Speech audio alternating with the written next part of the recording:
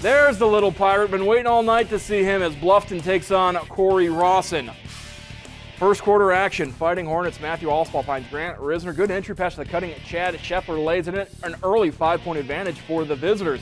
More from Cory-Rawson. Risner on the fast break, pulls up, hits the jumper. 9-2 lead for Cory-Rawson. Pirates get back on track. Levi Kistler dishing to Jordan Skilleter. Hits the three-pointer. It's a 4-point advantage for Cory-Rawson.